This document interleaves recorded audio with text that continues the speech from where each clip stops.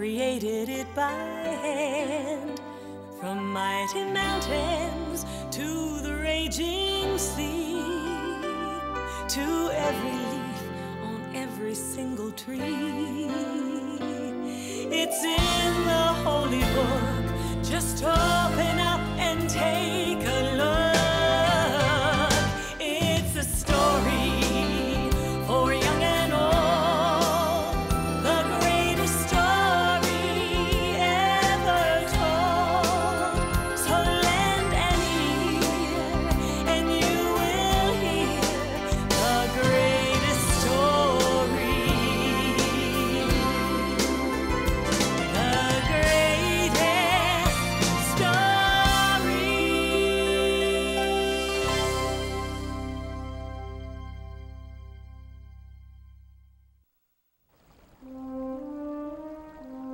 Many years ago, in a land called Egypt, there lived a very mean king. Egyptian kings were called pharaohs.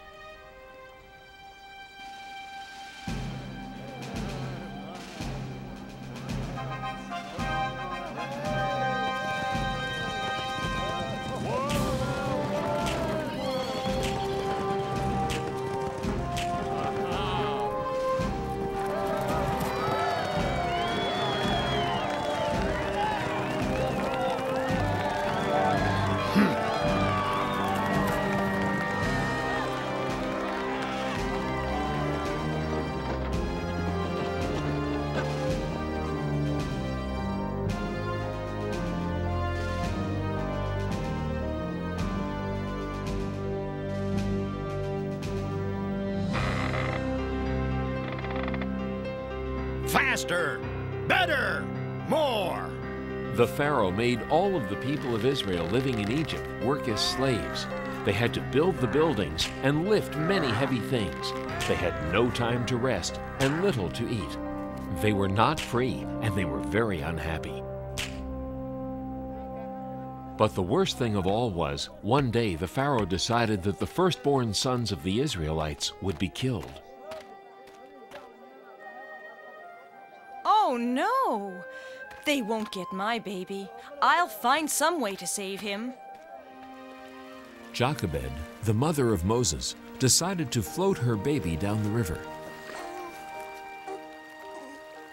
Shh, don't be afraid. I won't let the Pharaoh hurt you. Your sister Miriam will be right here to make sure you're safe.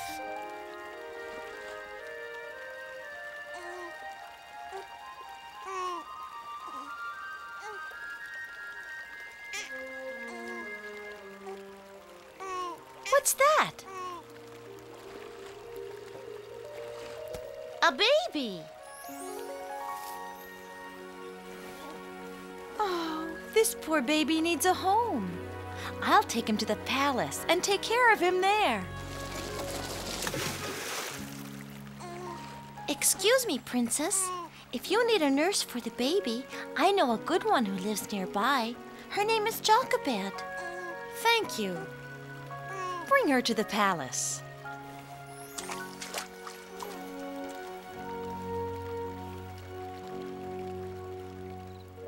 They named the baby Moses, and he was raised in the Pharaoh's palace as an Egyptian.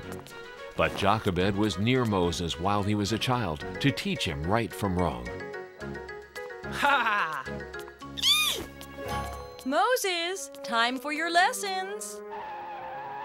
Now, did you do your homework? Sure I did. When I went out this morning, I saw a slave master hitting one of the Israelites. He was wrong, Moses. All people should be treated with respect. And Jochebed taught him that the Israelites in Egypt were unhappy because they were not free. Many years later, when Moses grew up to be a strong young man, he came upon some Egyptians who were treating people very poorly. You're lazy. Get up and get back to work right now or else. Leave him alone. You shouldn't treat anyone like that. He deserves it. He's pretending he's hungry and tired because he's too lazy to work. I'm teaching him a lesson about... Leave him alone.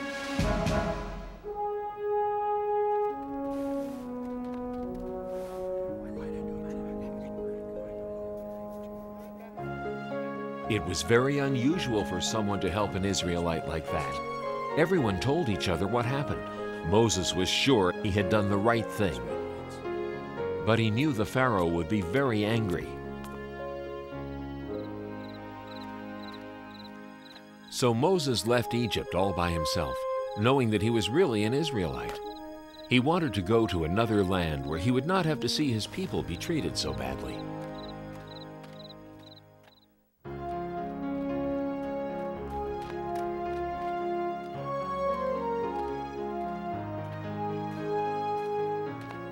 After traveling for 40 days, Moses found himself in the land of Midian.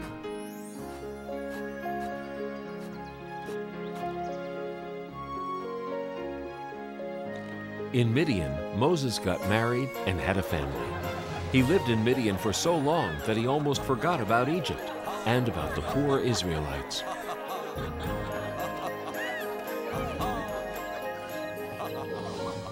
Until one day, Moses was looking after a flock of sheep up in the hills, and it was there that he saw an amazing sight.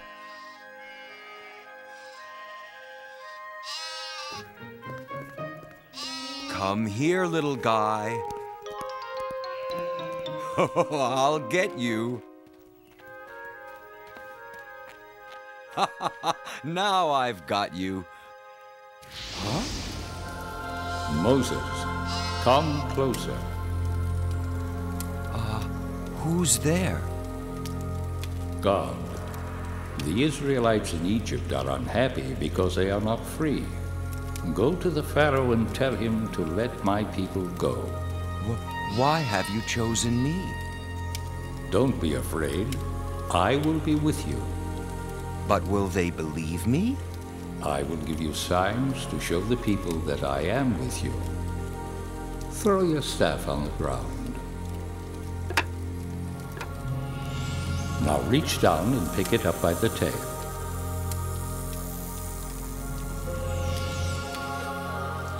Trust me, the people will believe you. Now go.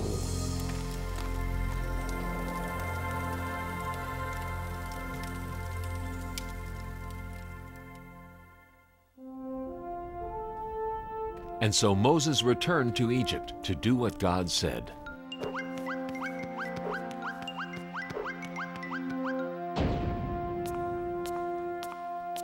Are you Moses? I have heard about you. What are you doing back here after all these years? I am here because God sent me. He wants you to free the people of Israel. Oh, he does he? Too bad for him. Who is this God, anyway? I've never heard of him. Have you? No, sir, Your Most Royal Wonderful Highness. Well then, this God of yours must not exist, right? Yes, Your Most Royal Wonderful Highness. Right. You there, come here. We're too nice to the Israelites. After all, they have a big, strong God on their side. Tell my slave masters not to give them any more straw for the bricks they make. From now on, they have to find their own straw. Yes, Your Most Royal Wonderful. I said go! Ha! Don't try and tell me what to do. I'm the Pharaoh. It's time for your bath, Your Royal Highness. I won't give up that easily.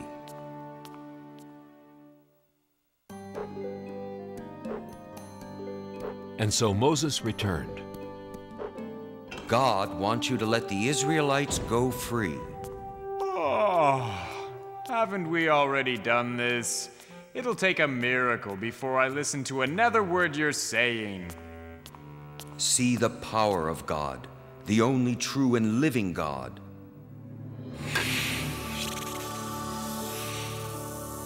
Oh!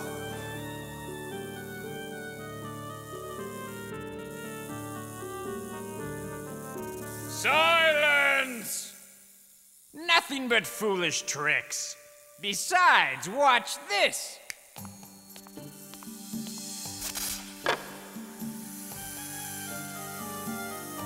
Think twice before you try to trick me again. I am not trying to trick you. I am warning you. God can perform many miracles.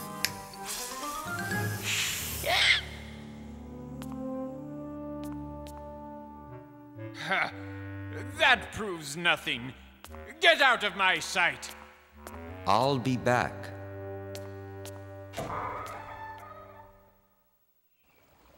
And the next morning, Moses did come back. Pharaoh, let the Israelites go free. If you do not, God will let plagues happen to Egypt. The plagues will bring very bad things. No! See for yourself the power of God.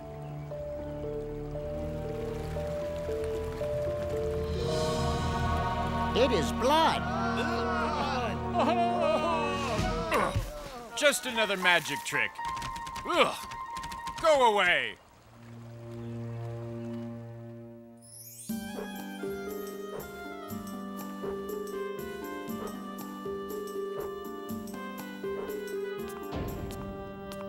You again? What do you want now? Let my people go. If you don't, God will let frogs come all over the land. Frogs will sleep in your bed and eat your food and... Frogs? I love frogs. Why, when I was a little boy... never mind about that right now. Who cares about a few frogs? Get out of here.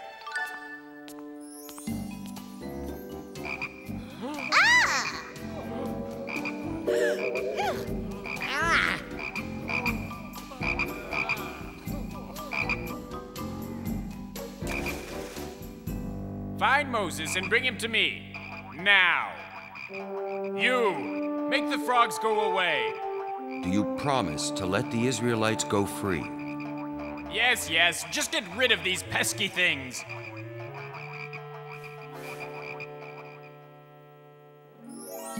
God made the frogs go away, but the Pharaoh didn't keep his promise. He did not free the people of Israel.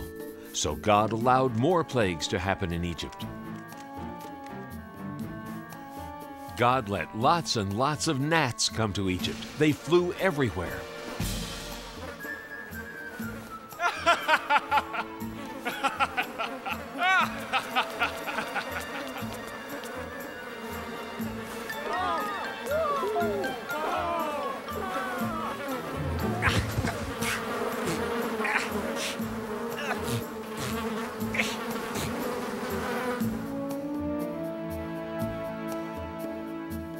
Flies flew everywhere.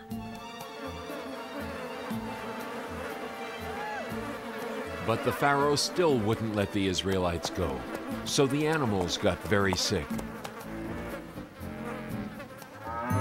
And then boils grew on the skins of the Egyptians.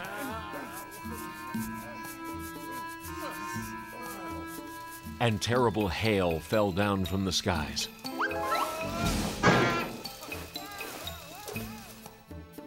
And the locusts came.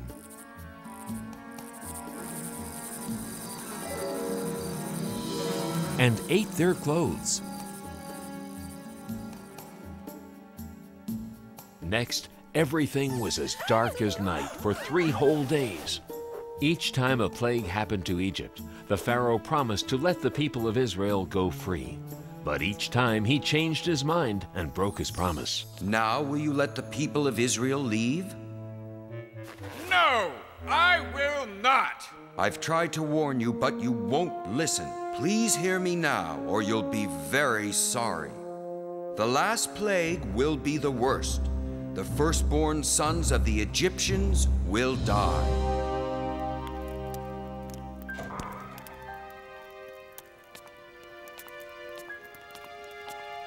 What has your God done?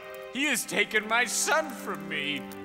Leave Egypt at once and take your people with you.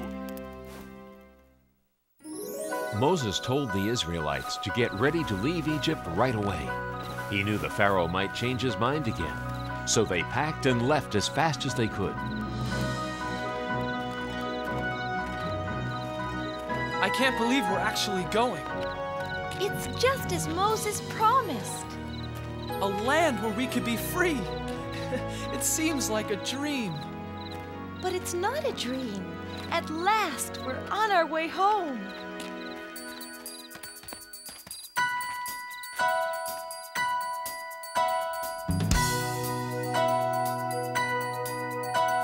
Single file for a while, then scatter to and fro.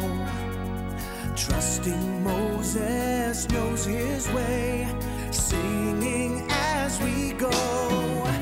Mighty Moses and the Israelites, thousands of sandals in the sand. Mighty Moses, what an amazing sight, leading us on to the promised land. The day has dawned to journey on to a brand new place. A fire will light our way by night, a cloud will guide by day. Mighty Moses and the Israelites, thousands of sandals in the sand. Mighty Moses, what an amazing sight, leading us on to the promised land.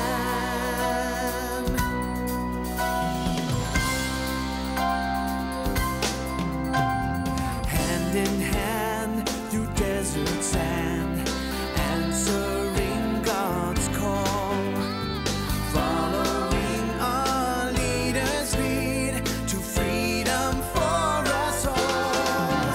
Mighty Moses and the Israelites, thousands of sandals in the sand. Mighty Moses, what an amazing sight, leading us on to the promised land. Mighty Moses and the Israelites, thousands of sandals in the sand. Mighty Moses, what an amazing sight, leading us on to the promised land.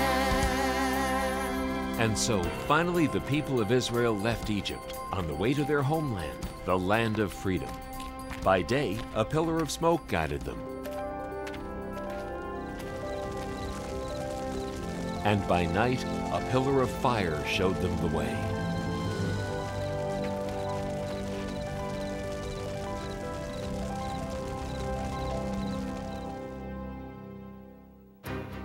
But back at the palace, the Pharaoh had changed his mind again. I was a fool to let them go. Who will build our pyramids and grow our food and fan me when it is warm? We must get the Israelites back. Call my chariot. In the meantime, the Israelites had reached the Red Sea.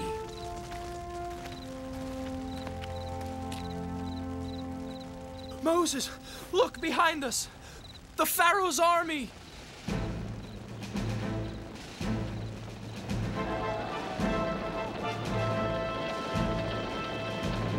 They'll be here soon. Oh no! Moses, what have you done to us? We would have been better off living unhappily in Egypt rather than dying here in the desert. Don't be afraid. God will protect us. Don't hurry, Moses. Rest tonight. Tomorrow morning, raise your hand and stretch out your staff over the sea. It will part, and you will be able to go through on dry land.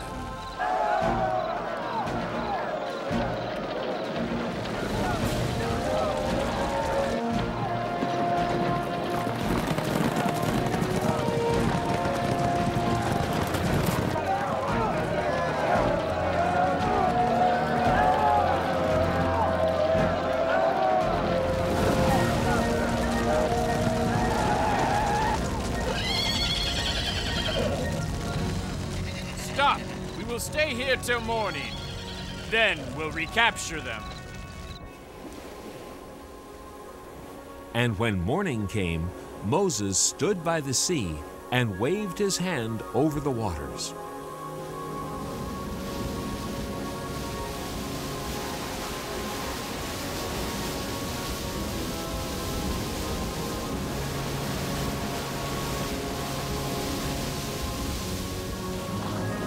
the sea parted, just as God had promised. Come on, follow me.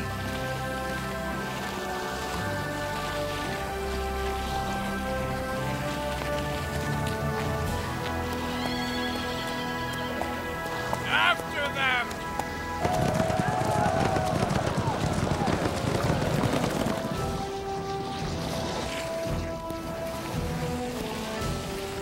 Here they come again. What are we going to do? Just wait. Then the sea fell upon the Egyptian army and stopped them. Thank you, God, for saving us. The Israelites passed through the Sinai Desert on their way to the land of Israel.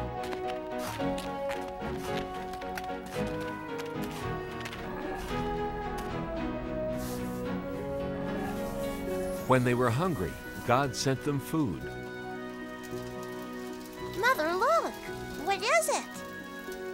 It was sweet, tasty bread that God had sent to feed the people. The Israelites called it manna, which meant, "What is it?"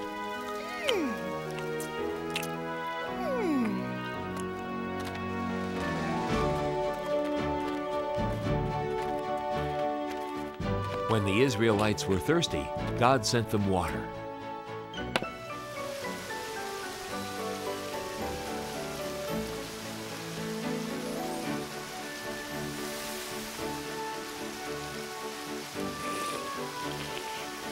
I want milk instead.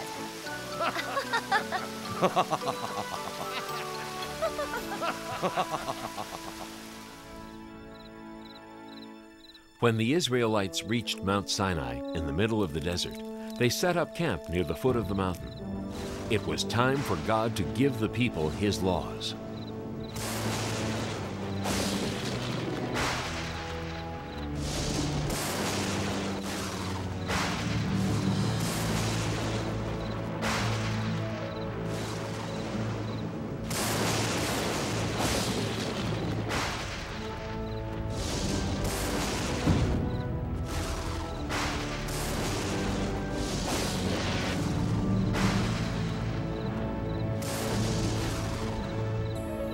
What is happening, Moses? What does God want? God is calling me. I am sure He has great plans for us.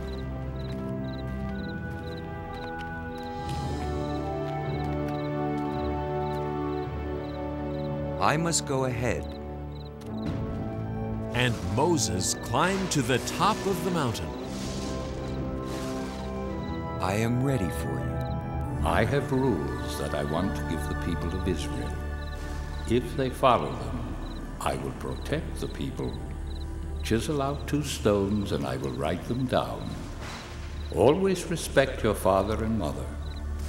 Do not kill anybody. Do not steal anything. God gave many other laws. He also told Moses how to build the home of worship where the Israelites would pray to God. God also told Moses that everybody should rest on the 7th day, just like He did when He created the world.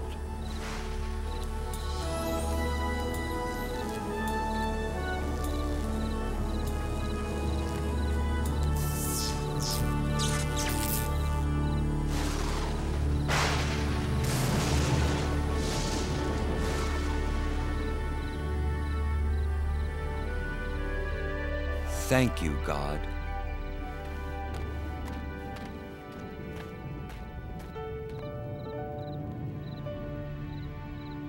And this is how Moses led the people of Israel back to their homeland with the power of God and His sacred laws.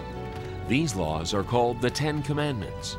Throughout the long journey, God helped Moses guide the Israelites home.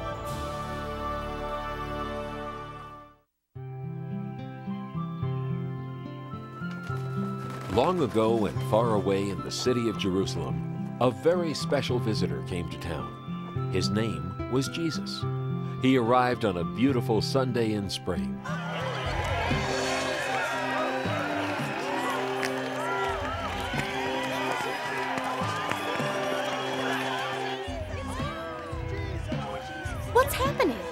Where's everyone going?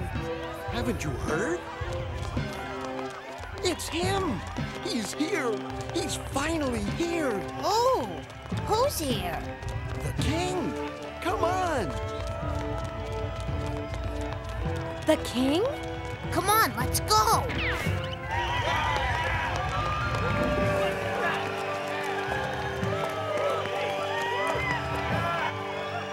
There he is! There's Jesus!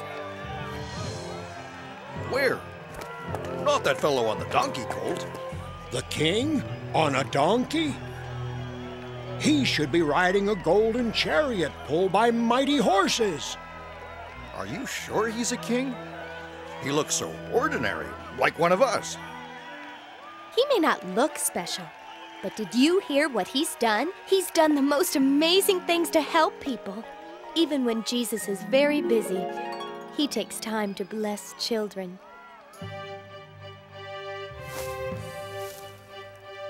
There was a beggar who had been blind all his life. Jesus touched him, and you know what happened?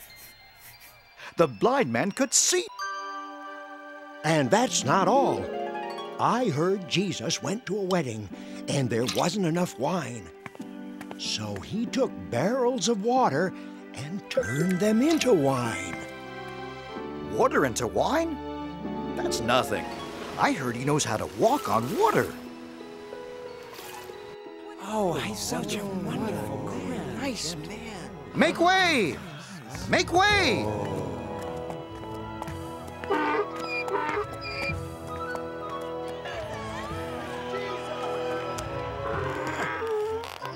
Come on, donkey.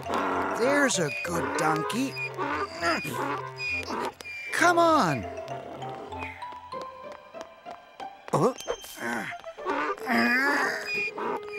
Good thinking, Andrew. Which way do you want to go, Jesus?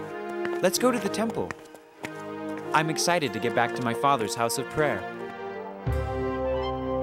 To the temple! Come on! This way!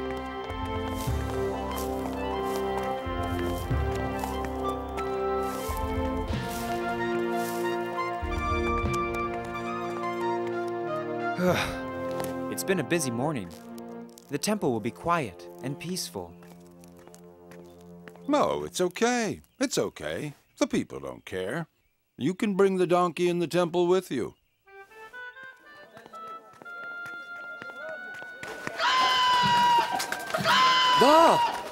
You said this was a place of worship. Well, the more money you spend, the better the blessing.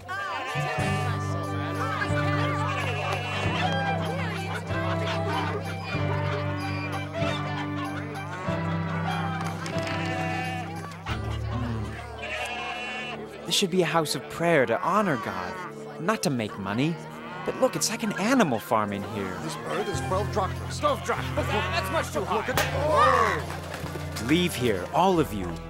Now. Come, let's go. Not everyone was happy to see Jesus. Some priests in the temple were very jealous that everyone liked Jesus more than they liked them. They didn't believe that he was the king.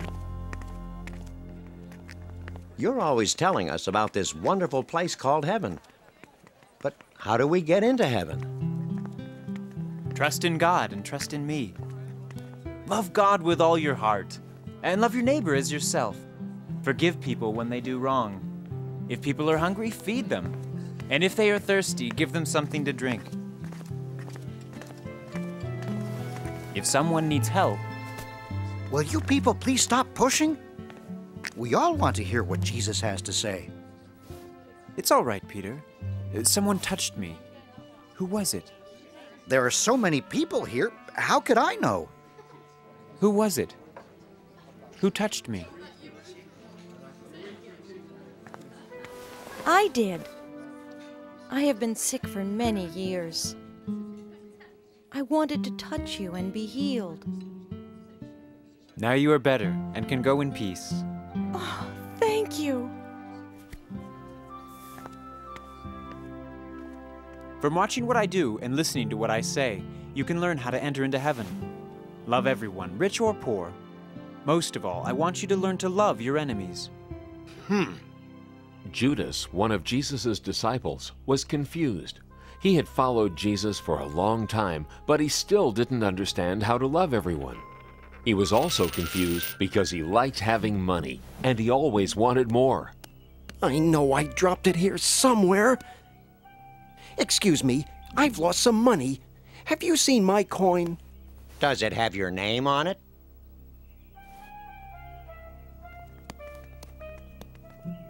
One day, Judas decided to do something bad. Do you want to know where you can find Jesus? Yes. Who are you? I'm one of his disciples, Judas. I can show you where he stays for a price. Yes, take us to him. He's causing us too much trouble. The people like him more than us now. We must stop him. What will you give me if I tell you where he is? How's this? 30 pieces of silver. Don't worry. No one will know what you've done. All right, it's a deal.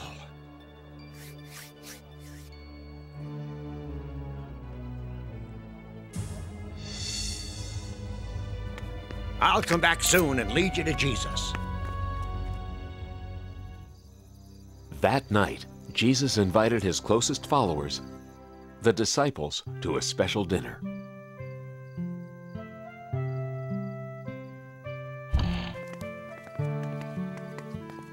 Hello, welcome, Peter and Andrew. And you too, James, John, Philip and Bartholomew. Hello, Thomas, Matthew, and James. Nice to see you, Thaddeus, Simon, and Judas. What a long, hot day. I'm tired. Oh, me too. And my feet are filthy from those dirty streets. I could sure use a bath. I know. Let's get a servant to wash our feet for us. Good idea. Jesus, do you know of a servant who can take care of us? Certainly. Hey, what are you doing? I'm washing your feet. Lift, please. But I didn't want you to do that. I wanted a servant to do it. You're too important, too powerful to kneel before me and wash my feet. Please, Peter. It's okay. I want to do this. And me too? And you, John. May I?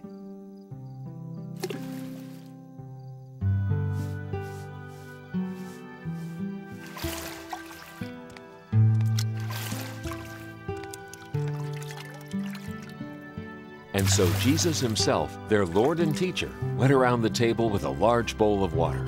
He washed everyone's feet until they were all clean.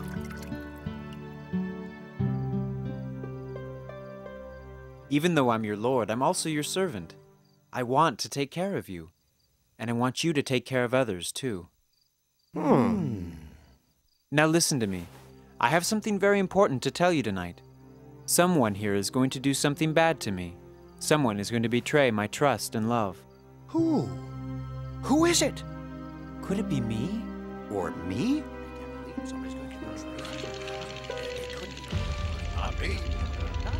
Go ahead, Judas. Do what you were going to do.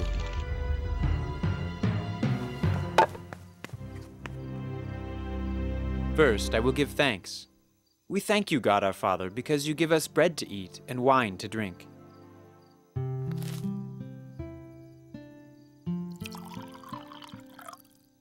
Whenever you eat this bread and drink this wine, I want you to remember me. The disciples didn't understand yet what Jesus was saying, or why Judas had run off. They were confused, but they continued to listen. This is the last supper I'm going to have with you. I have to go away soon, but don't worry. We'll see each other again, I promise. And I want you to remember, always love one another as I love you. But we don't want you to go away. We want you to stay with us, always. Do you really have to go? Yes, but remember what I tell you. I'll be back. Soon we'll be together again. Is someone trying to hurt you? If so, we'll help you, won't we? My dear friends, tonight you will be afraid, but everything will be all right. But now I want to go outside and pray. Do any of you want to join me? I do. Me too. You can count on me, go. Jesus. Me too. Me too. I'll go with you. Right by your I'll side. go too. All right, then follow me.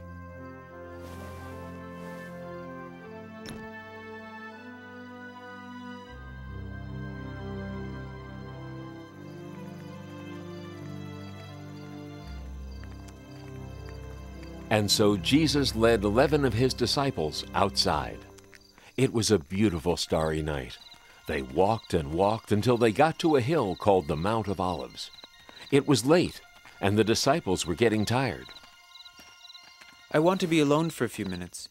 You'll wait here for me and keep watch, won't you? Of course we will. We'll be right here if you need us. That's right. You can count on us.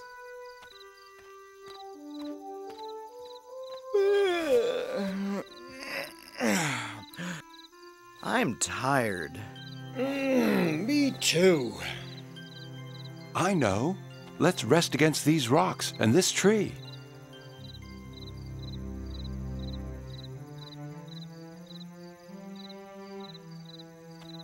Dear Father, I know you love me and are watching over me, but sometimes I'm still afraid of what's going to happen.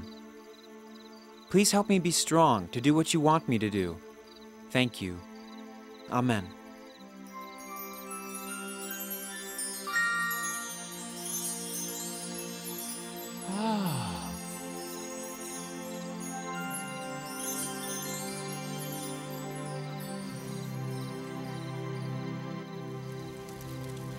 But back in the city of Jerusalem, Which way is he? Follow me.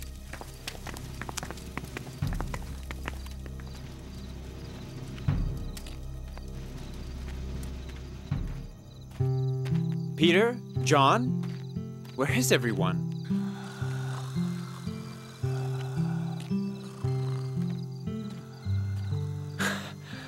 Sound asleep.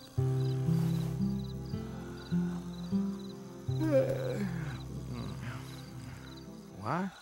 Oh, it's you. Where am I? What's going on? It's okay. It's time to wake up. Huh? What's going on? Hello, Jesus.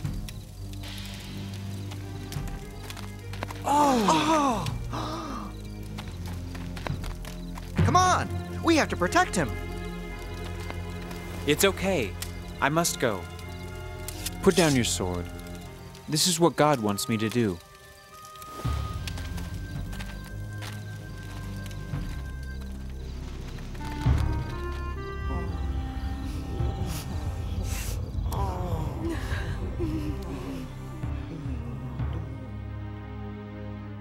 following the orders of Pontius Pilate, the soldiers who carried Jesus away treated him as though he had broken the law.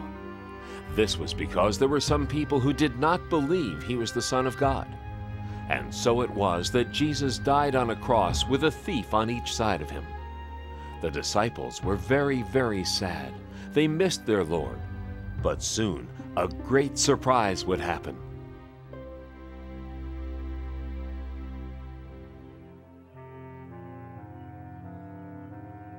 Some of the disciples took Jesus' body and cared for it. They brought him to a cave to be buried, as was the custom in those days.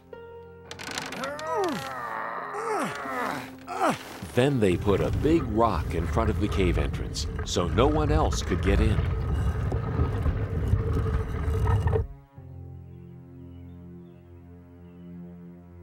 And finally, guards were ordered to stay in front of the cave. 2 full days and nights passed.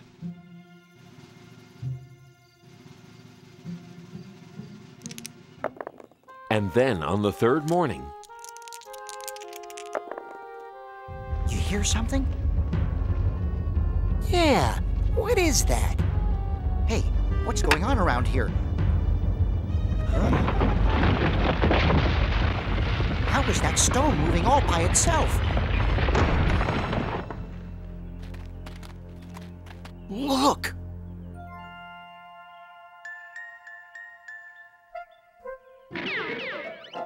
Just then, some of Jesus' friends were on their way to visit the cave. We have everything we need, right? Perfume, spices? I think so. Now we just need to talk to the guards. I hope they don't try to stop us. Out of my way!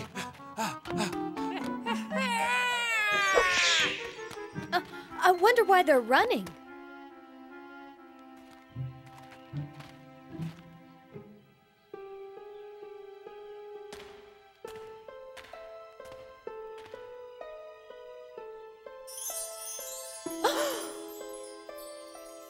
Do not be surprised. Jesus is not here. He has risen from the dead. He's alive again. Go and tell all of his friends the good news. Jesus lives! We must go tell everyone. What good news!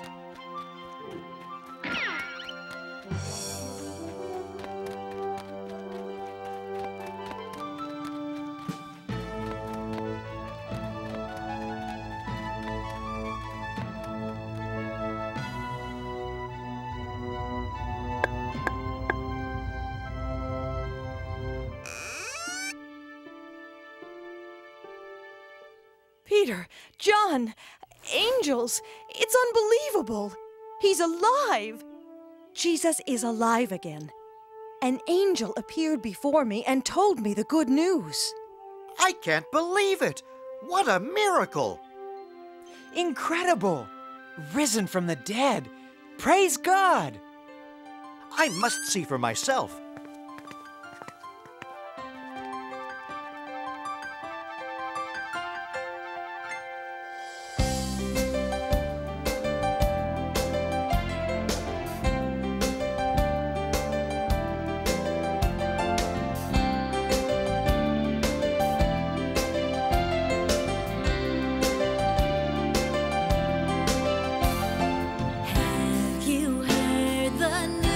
Today, the giant stone is rolled away. Jesus lives, it's the truth. Have you heard the news?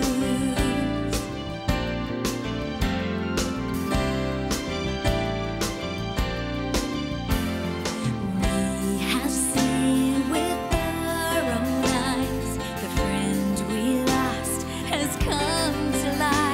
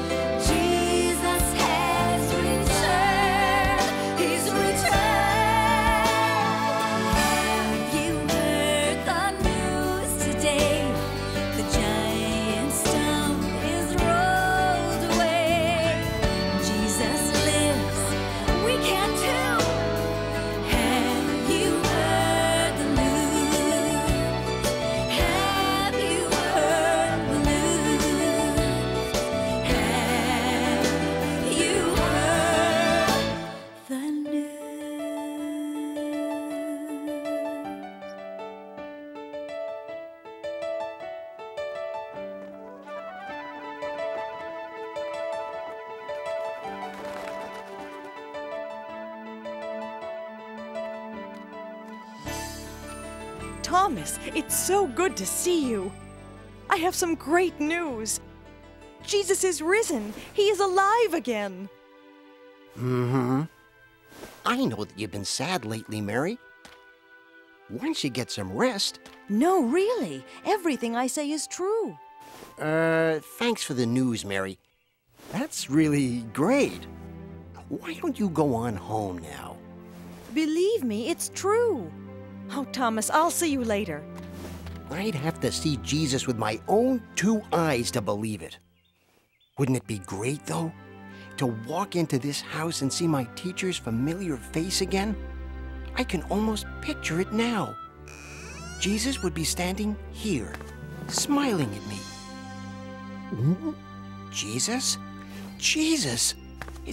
Is that you?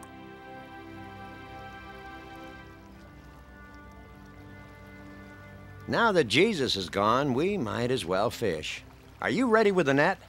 Uh-huh. Come on, John. Okay. And a 1, a 2, a 3.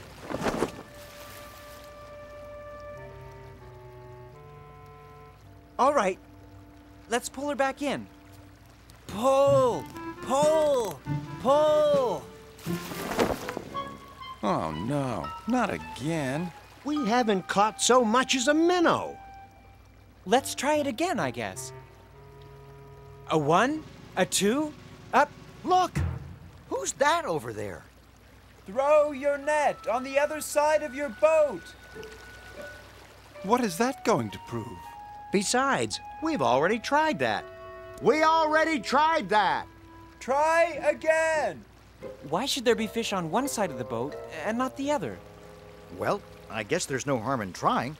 Come on. And a 1, a 2, a 3. Whoa! Whoa!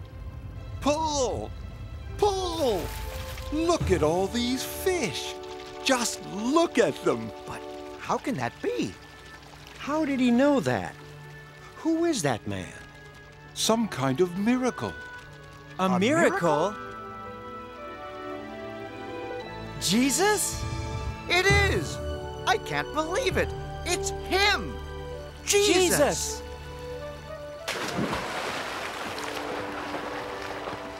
Quick, everybody, pull in the nets. Pull in the nets and let's get rowing.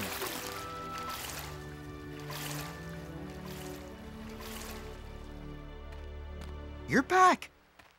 I can't believe you're back! Yes, Peter, but only for a little while. You see, I have to go back to my Father in heaven soon. Are you leaving us again? You just got back. We want you to stay. Don't be sad. You should all be happy. Rejoice. Happy? How can we be happy when you're going to leave us again? Because I died to make up for all the wrong things people have ever done. You mean you died for us? But why? Because I love you all. What do you want us to do? God wants you to be with Him in everything you do, and the way to do that is to love everyone, the way I love you.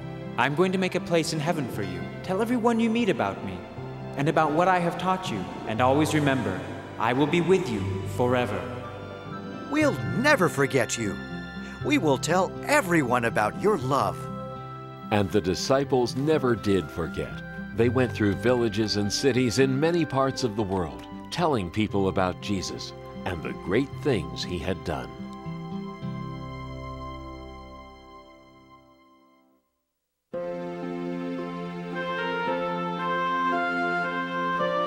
Many, many years ago in the land of Israel, the people were waiting for a very important event.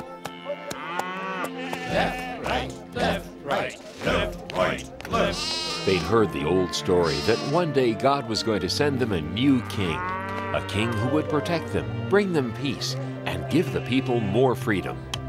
When is the new king going to come anyway? Our parents, our grandparents, our great-grandparents promised he would. They said he was coming. Yeah, but when? Even in King Herod's palace, people waited. Faster! Faster!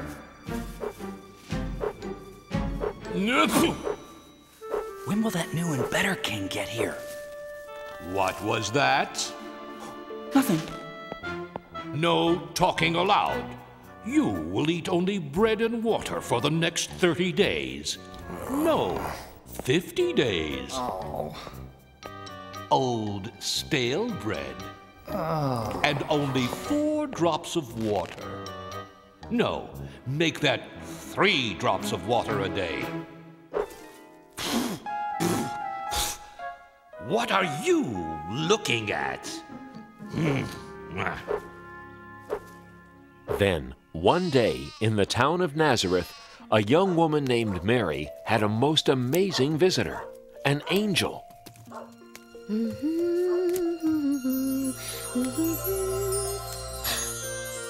are you? Please don't be afraid, Mary. I am the angel Gabriel. I've come to bring good news. News? For me? God has chosen you from all the women of the world to be the mother of His Son. God has chosen me? How can this be? Everything is possible with God. You will have a son. He will be the Son of God, and you will call the baby Jesus. Whatever God wants, I will do. Oh. Mary loved a man named Joseph.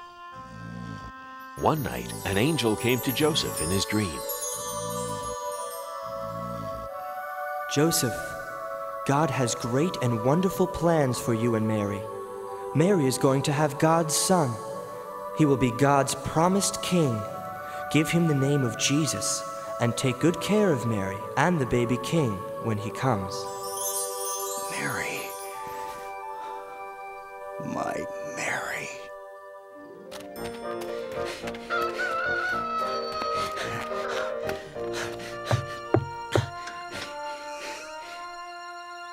God sent an angel to tell me about the child. I love you, Mary. I love you too, Joseph. Soon after, Mary and Joseph were married. It was right about at this time that Augustus Caesar, the emperor of the whole Roman Empire, wanted to count the people who lived under his rule. 25, 26, 27. There are 692 people from the town of Hebron, and 839 from the town of Jericho. Add it to the list. 28, 29, 30. I'm getting tired. Send servants out to count all the people in my land. Everyone was ordered to go to their hometown so they could be counted. Joseph had to take Mary to Bethlehem, the town where he was from. Bethlehem was very far away.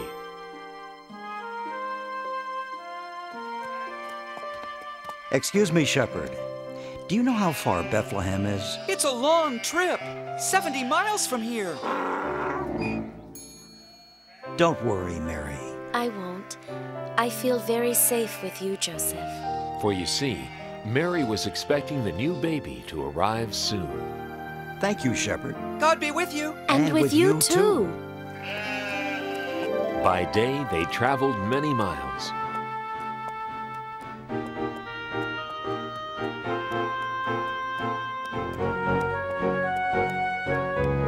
We're more than halfway there. I'm sure we'll be there in no time.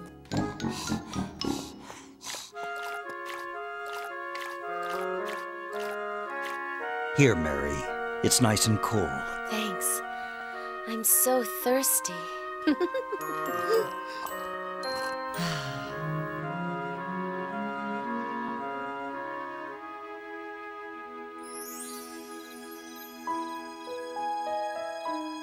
At night, they slept in the open air.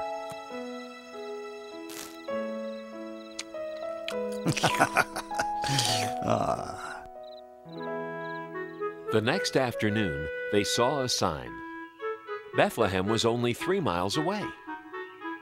We're almost there. Soon we'll be in a comfortable room at the inn. There were many travelers in Bethlehem that night. Where can I get a good meal? Where's the inn? Where's a good place to stay? Good evening, kind man.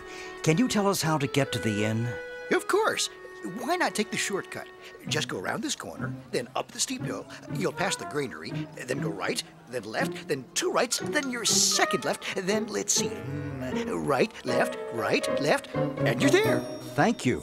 You're welcome. Huh?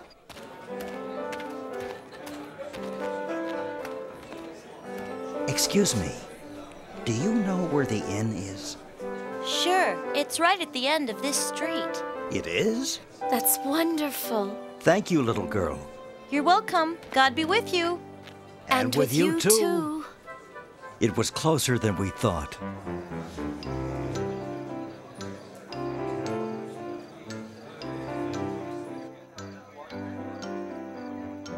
We're here. Yes. Quit pushing. I'd like a room for my wife and myself. So would everyone. We have too many people here now. My husband keeps saying yes, yes, yes. Tonight, we'll have to sleep in the kitchen. But we've been traveling for days. What's going on here? They want a room. What else? I'm sorry. We really have no more space at all. My wife is very tired. We came from very far away.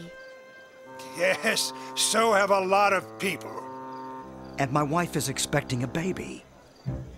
I'll tell you what I can do. We have a stable out back. It's full of animals, but at least you'll have a roof over your heads. It'll be warmer and safer than sleeping out in the open. Thank you. You're very kind. Come, I'll show you. You have some important company. I hope you'll be comfortable here. It's the best I can do. Thank you. We're very grateful. Let's try and make the best of it.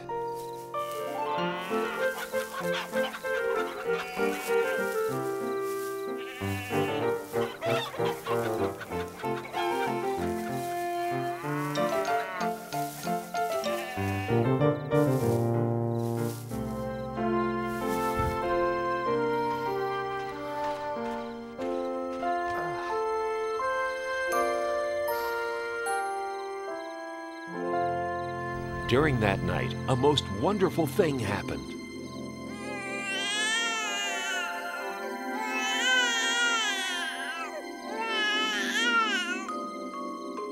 The baby was born, God's little son.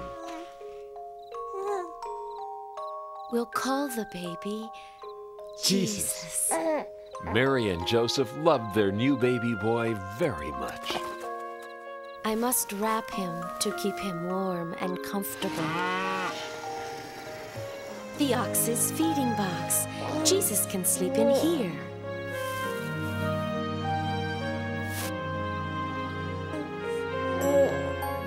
And so the baby Jesus lay in a manger, surrounded by the warmth of love and the protection of God, who was now ready to let all of heaven spread the news of the baby's birth.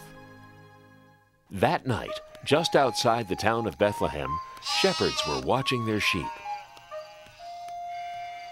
How can you let your sheep walk around all night? He should be sleeping. My sheep? That one is yours. You make him go to sleep. I'm not going to walk way over there. You take care of him. No, you. No, you. Look, it's no big deal. You just have to be nice to him, that's all. What do you mean? Just tell him to go to sleep. Hey, sheep! Go to sleep! Come over here, little guy. It's time to sleep. Come here, this way. Greetings. Don't be afraid, shepherds. I bring good news of great joy. Tonight, a most wondrous thing has happened. Here in Bethlehem, the Son of God was born. He is Christ the Lord, the King that comes from God. His name is Jesus, and he is wrapped snugly in a manger. A manger? You can go see him right now. It is the happiest time of the world. Whoa! Wow. Ow!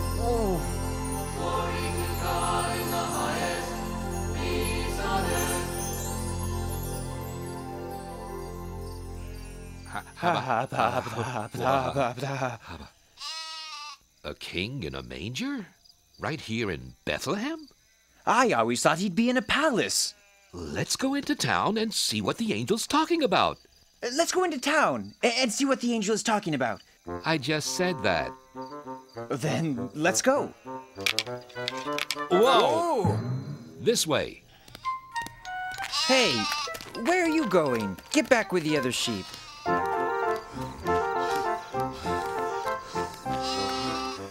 Didn't I tell you to go back? All right. But you'd better behave. Sheep. The angel was right. Look. He's really there. Hello there. What brings you here? We came to see the baby sent from God. We know about him because an angel came and told us. Then many angels came and sang about God's glory and peace on earth. The angel said he'd be wrapped snugly and lying in a manger. Just like this. It's true. What the angel said is true. The Son of God, the King, in a manger. Mary's heart filled with wonder as the shepherds told their story. She knew that her newborn child was the Son of God. Meanwhile, in the far distant lands of the East,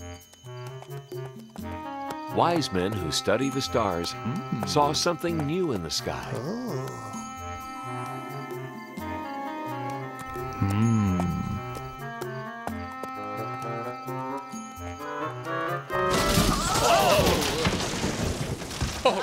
Oh dear, dear. Oh my. I beg your pardon. Not at all. It was entirely my fault. No, it was me, really. I wasn't looking where I was going. I was noticing that star. So was I. What a coincidence. I was too. I study the stars. So do I. So do I. Oh, dear. Oh, dear. I am from the Far East. I am from the Near East. I am from the Mid-East. Have you ever been to the furthest east? Yoo-hoo! Wise men! Down here! You fellas wouldn't by any chance happen to know where that big fat star came from? This was just what we were wondering. We've never seen that star before. It's a completely new star. Unless... The star is a sign from God. Of course! Oh my, a sign from God? That has to be it. The star is a sign from God? Yes, I see. No, I don't.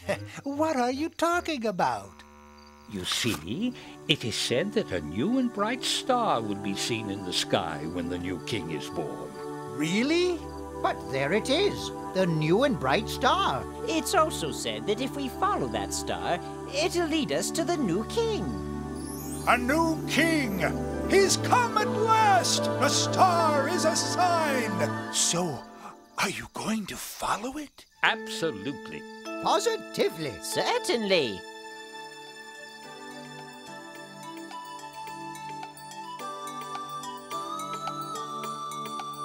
We're gonna follow that star as long as it takes, no matter how far, guiding us on to the child, the chosen one. Starlight, star bright, glimmer of hope, glorious sight. Shine on into the night. Lead us to our dream, the newborn king. Oh yeah. What will we see? A palace of gold, royalty. Maybe he'll shine just like the star for all time. Starlight, star bright, glimmer of hope, glorious sight. Shine on into the night. Lead us to our dream, the newborn king. Oh, starlight, star bright.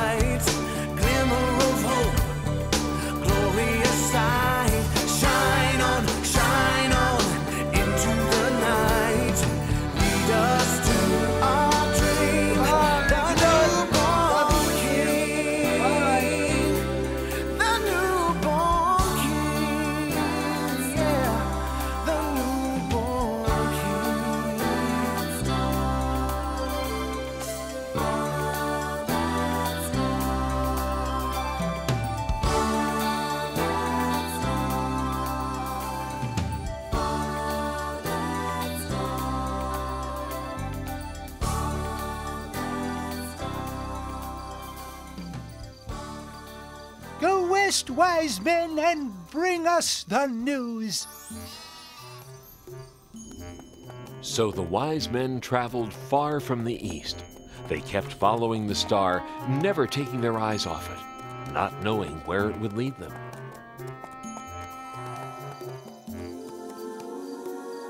Look, the star is over Israel. We should go to the king's palace in Jerusalem. The newborn king must be there.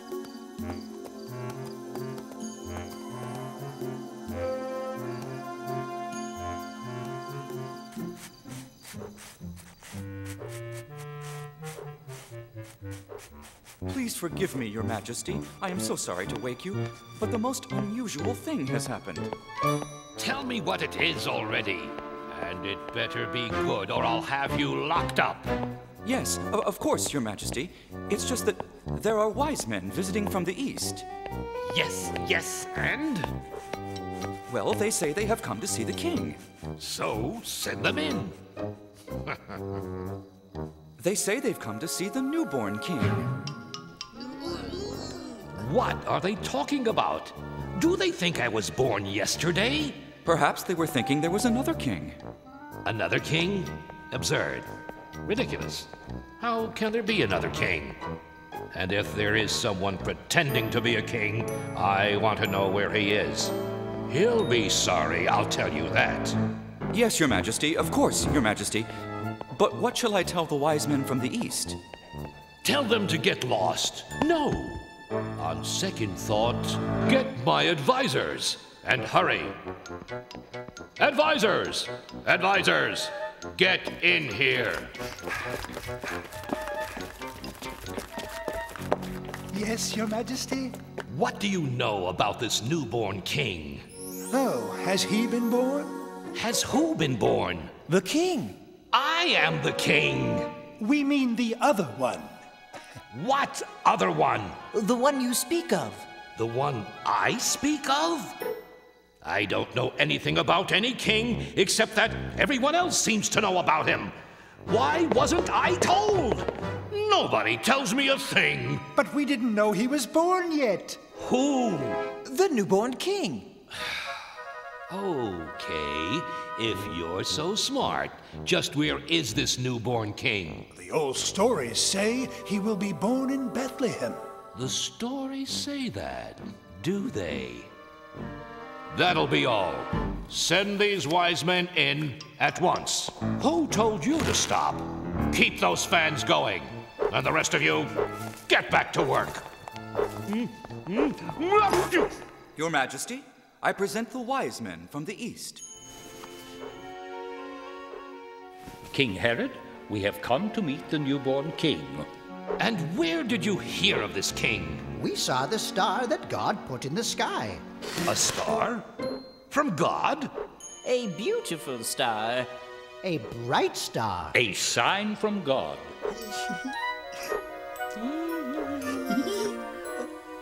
We knew that if we followed the star, it would lead us to the new king. We want to worship him. This new king is not here. Then where is he? He's in Bethlehem. I'm not sure. Maybe you should go find him. Yes. See what I care. Go try and find him. And if you do find him, come and tell me where he is. I would like to worship the new king myself.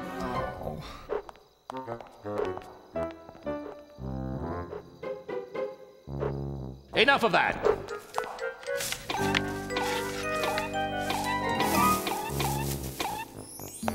When the wise men left the palace, they looked into the sky and saw the star once again.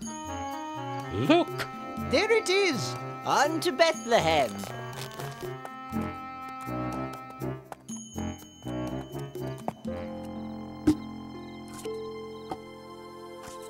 The wise men followed the star right into Bethlehem. Up this way. Come on, everyone! Come see the newborn king! And there, right above the manger, was the star. The wise men knew they had been guided to the right place.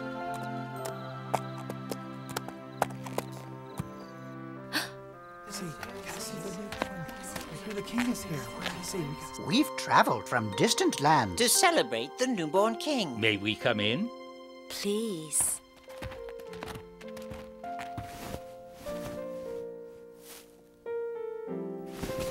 We knew the baby was born because of the star. We followed it all the way here. We have brought gifts. The wise men gave Jesus gold and sweet-smelling perfume and incense. Thank you. Thank you for letting us worship the King. We thank God for his great wisdom. He has sent us his Son. Praise be to God! Hooray for the new king! Praise be to God! Hooray for the new king! The wise men never did go back to King Herod to tell him the good news about baby Jesus. Everyone rejoiced and thanked God for sending them his son, the new king of the world. In the beginning, there was God. The earth was empty and dark. God looked over the surface of the world. It was time for something to happen. Let there be light. And the earth became light. I shall call the light day and the darkness night. And so there had been darkness and then light. And that was the world's very first day. Now, God was just getting started. The next thing to do was to make the sky above the world and to fill the sky with clouds. And that was the second day of the world.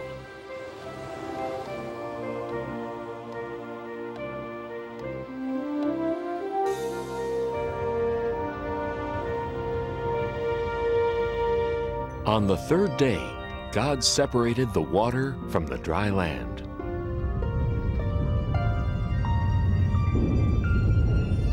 God made all kinds of things to put on the land. There were rocks and mountains, valleys, deserts, and beaches. There were big islands and little islands. There were oceans and seas, rivers and lakes.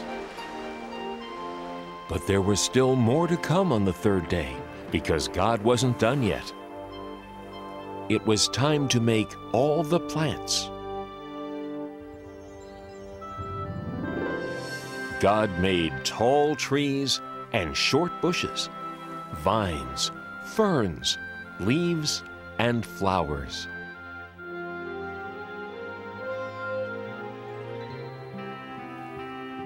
God gave all the flowers a different size, color, shape, and smell.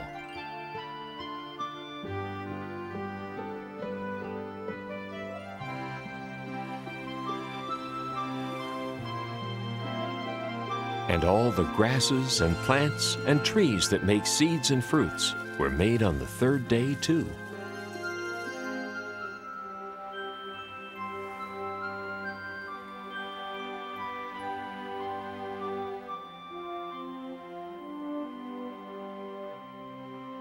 On the fourth day, God made a brilliant light in the sky called the sun to light up the day, and a silvery one called the moon to add some light to the nighttime. And as a special touch, God added billions of twinkling stars to the night. On the fifth day, God made some creatures to live in this beautiful world. There were birds,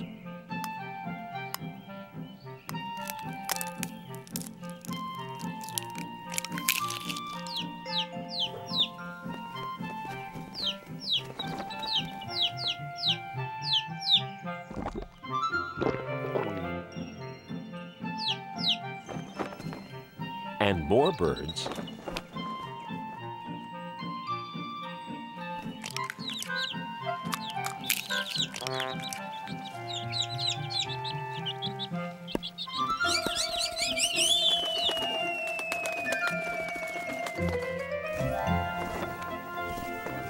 and more birds.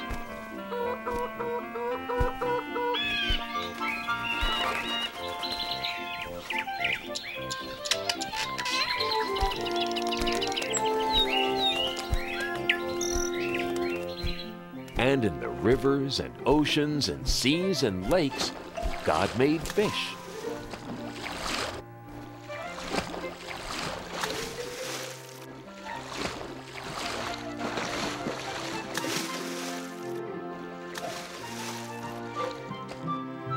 And the oceans were full of all sorts of amazing creatures.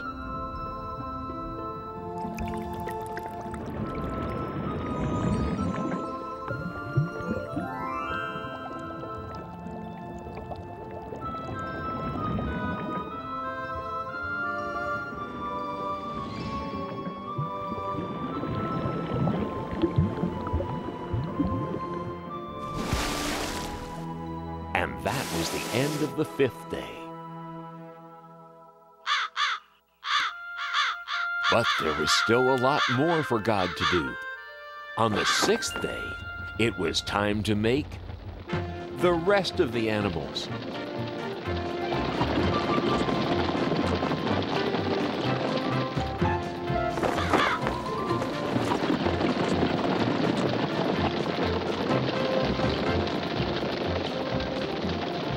There were so many animals to make. Big animals,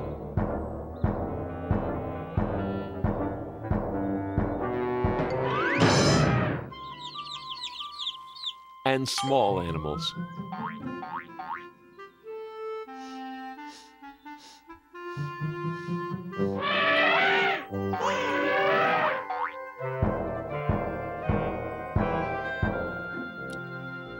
There were spotted animals,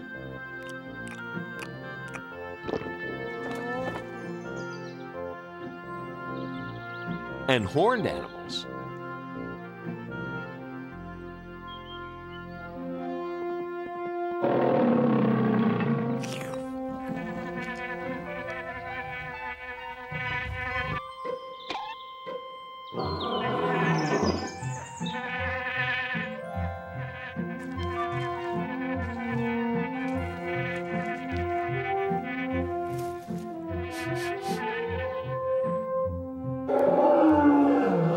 Every one of God's animals was beautiful.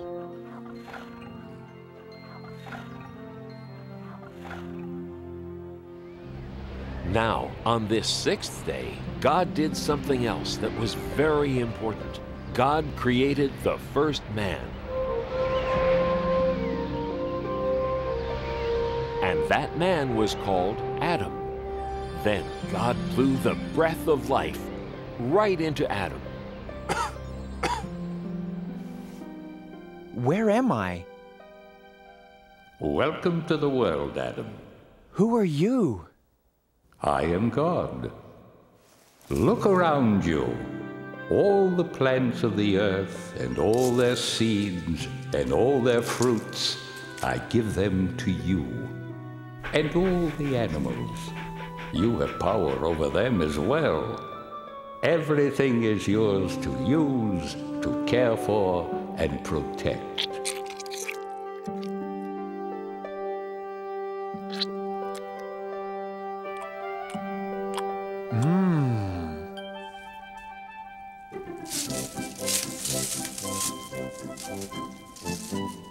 Sit. Sit, please.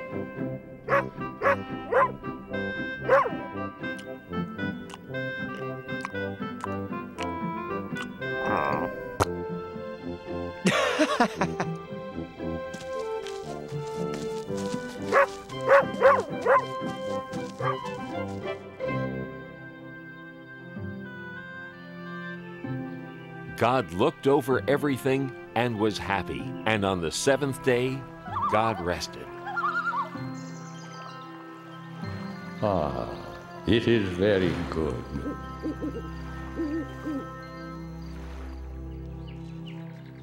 Now, God wanted Adam to live in the most wonderful place that could ever be. So God planted a beautiful garden for Adam to live in. It was called the Garden of Eden. God made a great river run through the garden, and then the river split into 4 great rivers.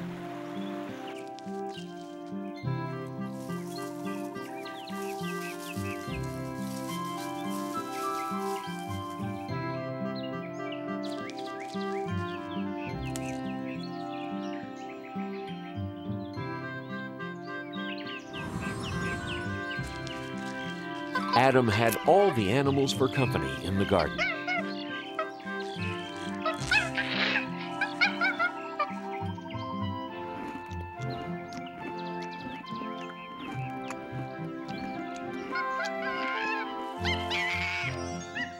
Whoa, excuse me.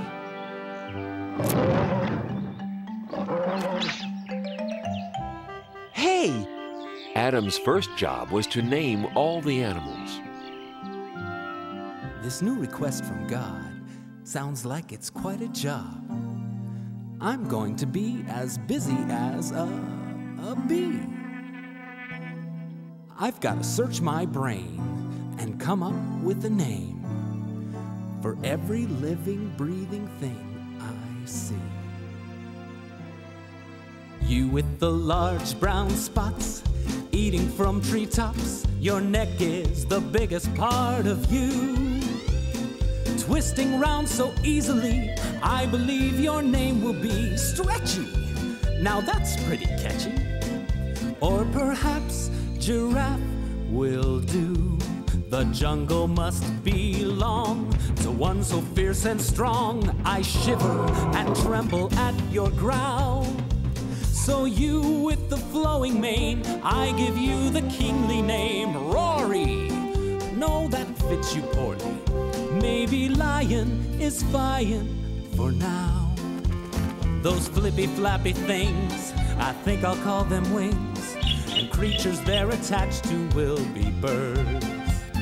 The redbreast will be robin, ostrich that big odd one. Parrot is the clawed one who repeats all my words. I'd say your fancy shell protects you very well, although it can slow you down a bit. So you with the scaly skin, I name you and all your kin Pokey. Nah, too hokey.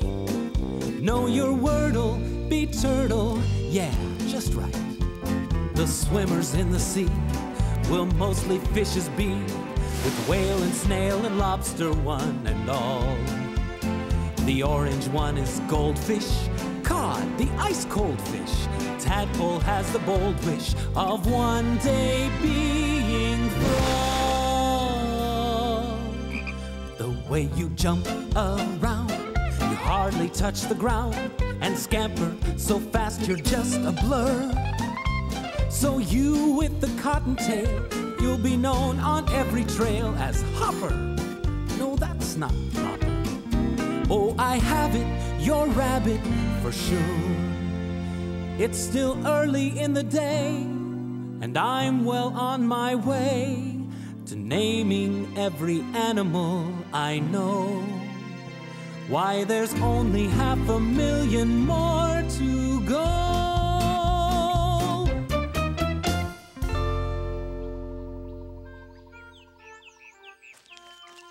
Looks like you've got a dear friend.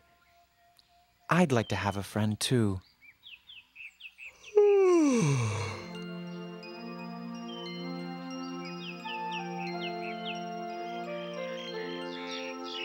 There were many animals to name. Adam grew very tired of trying to decide what to call each one. Now, God looked down on Adam sleeping there in the garden, and Adam looked very alone.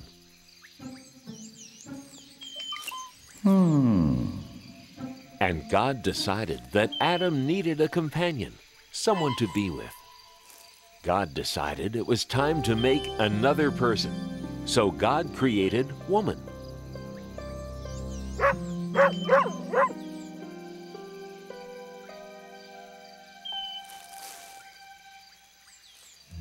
What? Hello. Hello. Hi. Shucks. Where am I? You're in God's garden, the Garden of Eden. It's really nice here, you'll see. These are my friends. This is Monkey, and this is Dog, and this is, I haven't named you yet, have I? Gee, I guess you need a name too, don't you? How do you like Eve? Oh, it's lovely. Eve. I like it. And I like this place. Me too. You see, God made this garden for me. Us, to live in. And everything's pretty, and you can eat anything you want, and... Not quite. Who was that? That was God. Oh. God's the one who made us. There is one fruit in all the garden that you may not eat. There is? This is the tree of knowledge of good and evil. You may eat of anything else in the garden, but you may not eat the fruit from this tree. Okay, tree of knowledge of good and evil. No eating. Absolutely no eating. Right. Anything else in the garden is okay, but not that tree. Definitely not that tree. Right.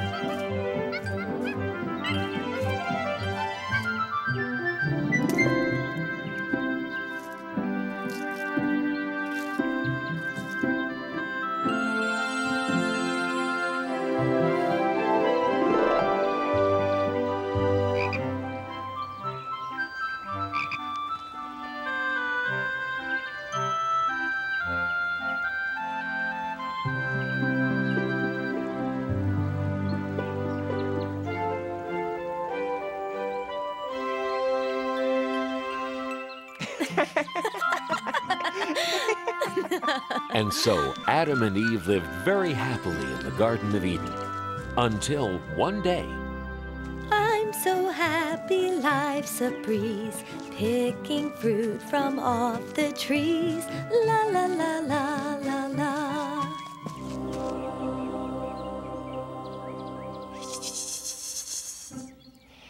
Howdy. Oh, you startled me. Hello. What are you called? Why, I'm a serpent. Nice to meet ya. Nice to meet you, too. Nice day, isn't it? Very nice day. Nice tree, isn't it? Very nice tree. Nice fruit. I have to go now. No, you don't. We're just getting to know each other. You don't want to hurt my feelings, do ya? No. Good, because I want us to be very good friends. Now, as I was saying, it's nice fruit, isn't it? You can eat it, you know. Eat what? You know what I'm talking about. The fruit of this tree. You can eat it. The fruit of this tree? No, I can't eat that. Sure you can. It's easy. It tastes great. We're not allowed to eat that. God said so. God said we'd be in big trouble if we ate that fruit. Nah, you won't be in trouble. God just doesn't want you to eat the fruit from this tree, because if you eat it, you'll get smart, like God. What's the matter? Are you a chicken? I'm not a chicken. Well then, why not give it a shot? Just one teeny tiny taste. God probably won't even notice. And this fruit, I'm telling you, is incredible. No, I really can't.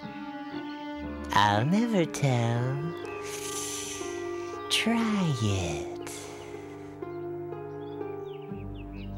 Well, if it won't kill me, and it'll make me smart, maybe just one tiny taste.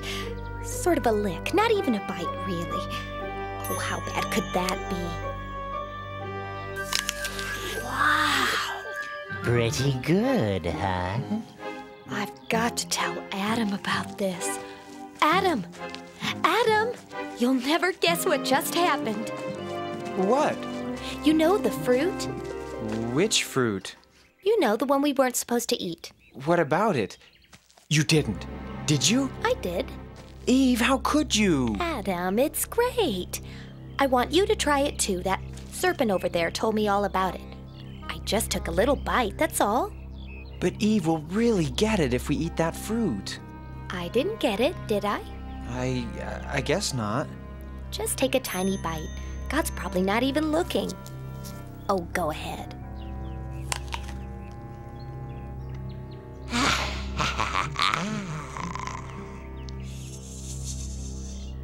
I don't know. It was good, but suddenly I feel kind of scared. I just feel so, I don't know, so sort of naked. Good grief! I'm naked! Yikes! I'm naked too!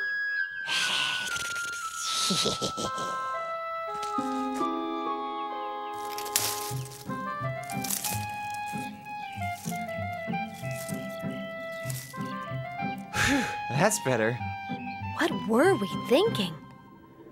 Uh-oh. I think God's coming. I think we're in trouble. Big trouble. I think we're gonna get it now. We better hide.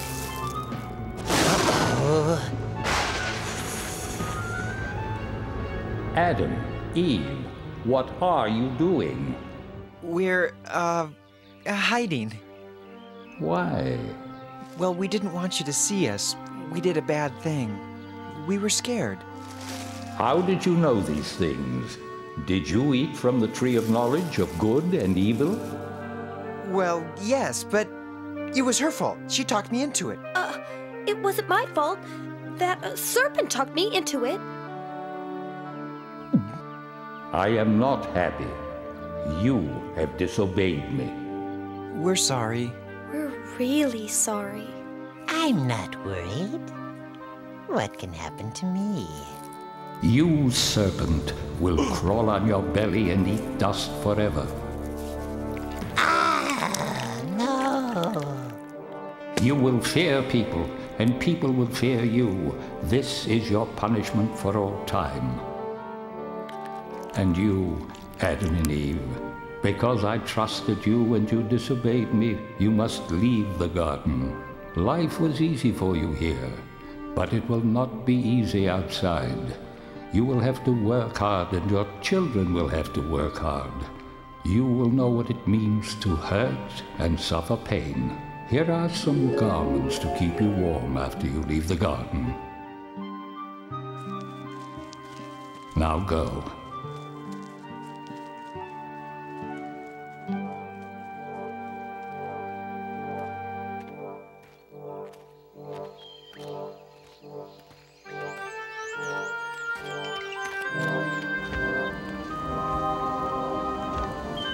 God put an angel with a flaming sword at the entrance to the garden, so Adam and Eve could never go back.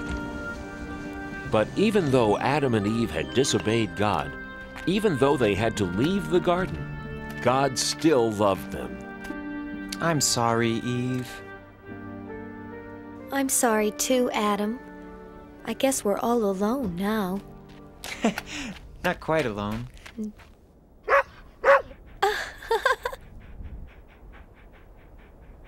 And thus began Adam and Eve's new life outside the garden. From then on, their life was filled with joy and sadness, good things and bad. But even though they could never go back to the garden, God did not abandon Adam and Eve. God always watched over them, wherever they went, forever after.